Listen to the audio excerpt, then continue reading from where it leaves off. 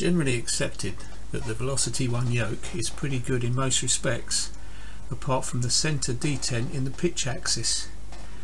The electronics are okay with no flat spot, but the physical centering is very abrupt, making it difficult to make subtle adjustments when landing. I searched YouTube online for any DIY remedies and then opened mine up to have a look. I found a very simple solution that doesn't seem to have already been discovered, so I made this video to explain it. The usual disclaimer: this is entirely at your own risk, and I take no responsibility for any problems that are potentially possible when attempting hardware surgery. Having said that, if you're reasonably competent with these things and are careful, it's an extremely simple mod and can even be restored in the very unlikely event that you don't find it improves the yoke. The top cover of the yoke is easily removed by unscrewing the recessed crosshead screws in the base. Most are fully accessible, but there are also two more under the front edge of the rubber strips at the front corners. You just need to peel back about 6mm to get access to them. Then, when you look inside, you'll see this side shaft with the centering springs. The really abrupt centering is caused by these plastic stoppers either side of the center support. So when the yoke is pushed past the center position, one spring abruptly stops pushing and you have to overcome the initial pressure of the other spring. My mod is to simply remove these two stops from the shaft so that the springs can carry on past that point and each one can gradually take over from the other. It makes the midpoint slightly less positive, but that's quite normal with real yokes anyway.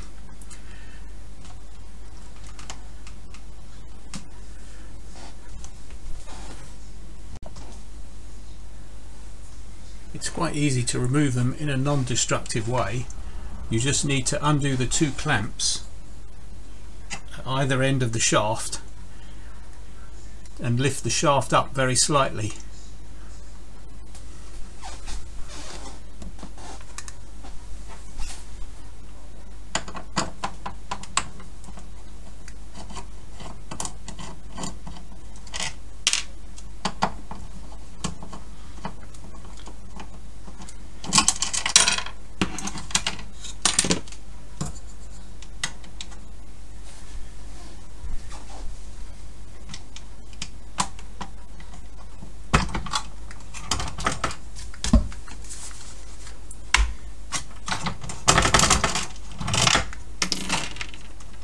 Here's one coming off, and then you can slide the shaft out of the middle, take the other one away and then slide the shaft back in.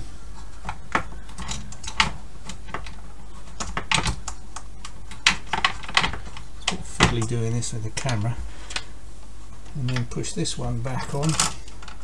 I make the extra coil springs, the extra length goes at each end and the lesser ones to the middle.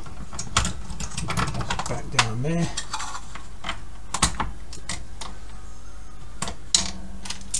And then put the clamp back on.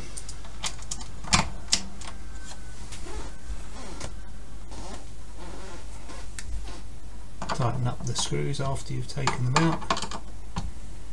These are the two pieces that came out.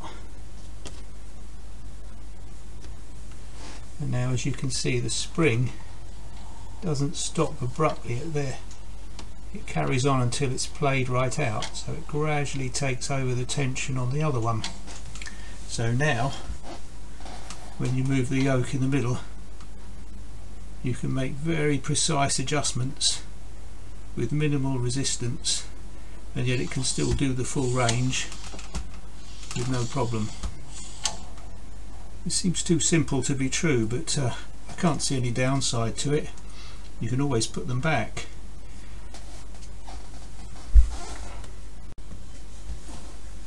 It's made the yoke so much more precise for me when landing. I've also ordered one of Van Dyke's binding fixers a clever plastic printed device with rollers that fits on the front of the yoke to support it from underneath and prevent any sag when using one-handed. So if I can imagine it, it's the slight drawback of this design, and that's all it needed. A very clever chap who's thought of that. When it arrives I'll put it on and hopefully it'll make it even better. But as you can see, it's vastly improved already.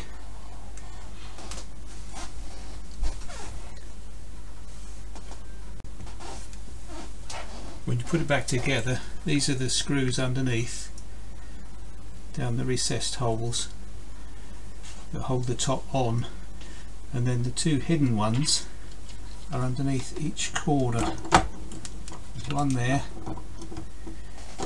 and one there. You'll find that you need a very thin screwdriver. This sort of thing's no good at all. I had to use one of these so that the arm can go down the hole, because these are too thick, and the head of course, and that's it.